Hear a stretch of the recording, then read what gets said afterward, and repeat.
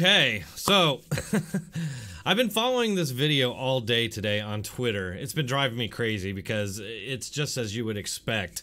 And the Democrat Party media is just basically whipping up this shitstorm over these two lawful gun owners who are clearly just defending their home from what looks and sounds like violent mobs that have been rampaging across the country for the last 3 weeks.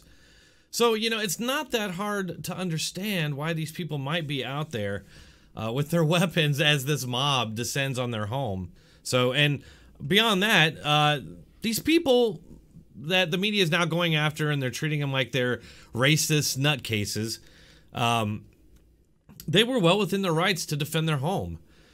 Especially after, you know, everybody's seen these videos of these protesters, the rioters and looters. You know, I don't know how to differentiate them, honestly.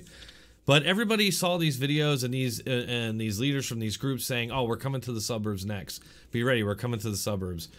That's not a new threat either. I mean, we've heard that threat in the past with past protests after black people have been shot by police, whether it was legitimate or not. And these were just peaceful protesters.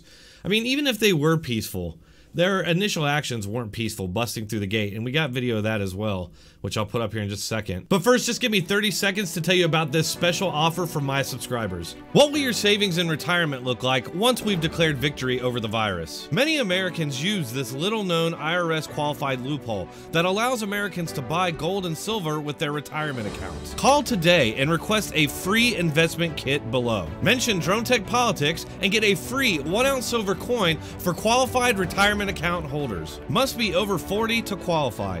Call 866-915-5053 and get your free investment guide today. So let's take a look at this video here real quick, and then I want to talk a little bit about the media responses. And I'm sure tonight, there's no doubt they're going to be going after these people. Apparently they're lawyers in St. Louis. And so let's just check this out real quick. This is one of the videos. There's several videos.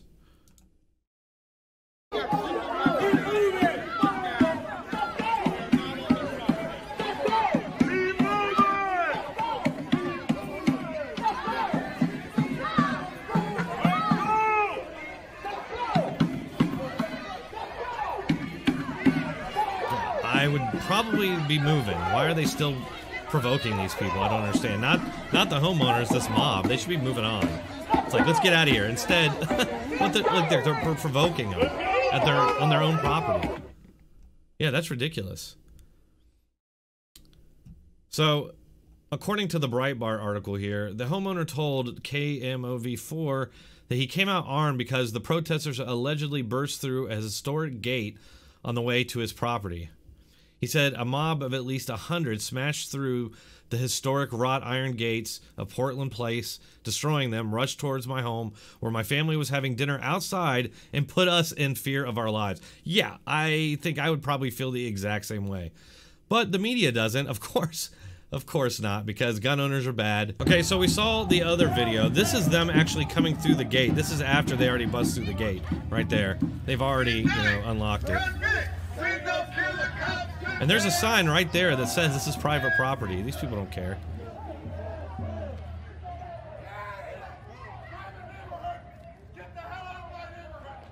Alright, y'all see he got a gun and shit. And y'all can see.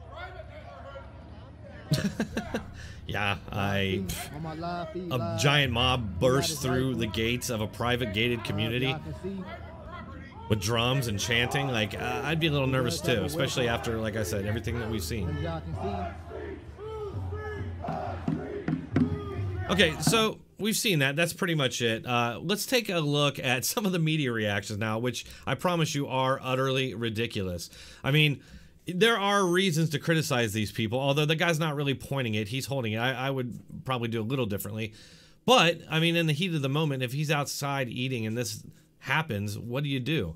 And I don't think you can blame these people. I think the tactics of BLM and what the media is letting them get away with is atrocious, and it's actually going to hurt their movement in the long run. So let's check out what the media said in response.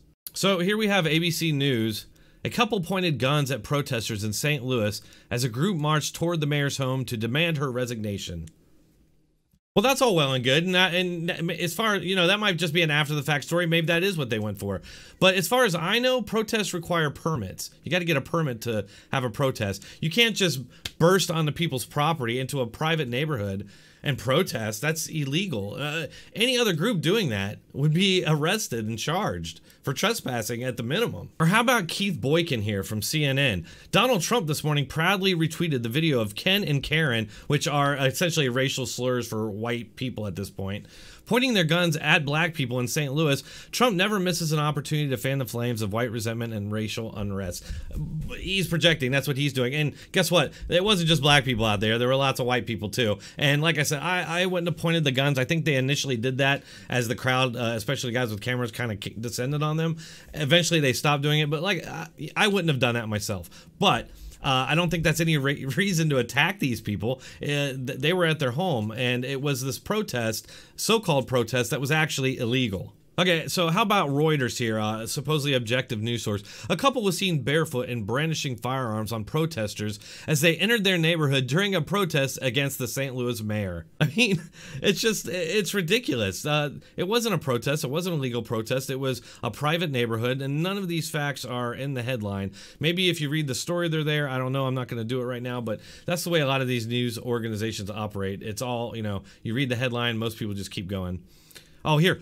CBS News, white couple aims guns at St. Louis protest. What does the fact that they're white mean? What if it was black homeowners that had done it? Would they mention the fact that they were black? Not likely. I don't think they would. And what was this guy up here just saying from CNN? That it's Trump that's fanning the flames of racial resentment. It's clearly the media doing that and members of the media. And of course, these people have become targets. As you can see, all the left-wing groups are going to start targeting these people. And it's just too bad. Something may even happen to them. Who knows? But it will be the media's fault. And this kind of thing is only going to spread, okay? The media's backing the mob, and you have scared people who have nobody looking out for them. The Republicans sure aren't doing anything or going out and to defend these people. So they're on their own, no doubt. No reason for them not to be armed and feeling threatened at this point. So, guys, go ahead and check that video out for yourself. Watch the news tonight. I guarantee you the media is just going to be demonizing and essentially inciting violence against these people. Just going down the Twitter feed here, you can see, I mean, you know, The Hill, Trump shares video of white couple pointing guns at protesters. Like, again, what's the fact that they're white have to do with anything? I really don't get it. It's not just the left-wing lunatics threatening these people at this point. The president of the leftist DC think tank attacks St. Louis homeowners, says he would beat their brains in. Check this out, Jerry Taylor. He's the president and co-founder of this DNC think tank. And he said, if I were in that march and these racist lunatics were waving their guns at me, what evidence do you have that they're racist at all? Their skin color? That appears to be it, because the media keeps making a point of that. So I guess they're white. That means they're racist, even though it was just a mob of people. I don't think they cared what skin color those people were. But if those racist lunatics were waving guns at me, I'd like to think I'd rush them and beat their brains in, and I wouldn't apologize it for one goddamn second. My God, what is happening here? These people, they're gonna make a big mistake here at some point, and they're gonna awaken a sleeping dragon. Like, I don't think they understand what the backlash is gonna be, but if they continue this and they continue to escalate, I don't see it ending well.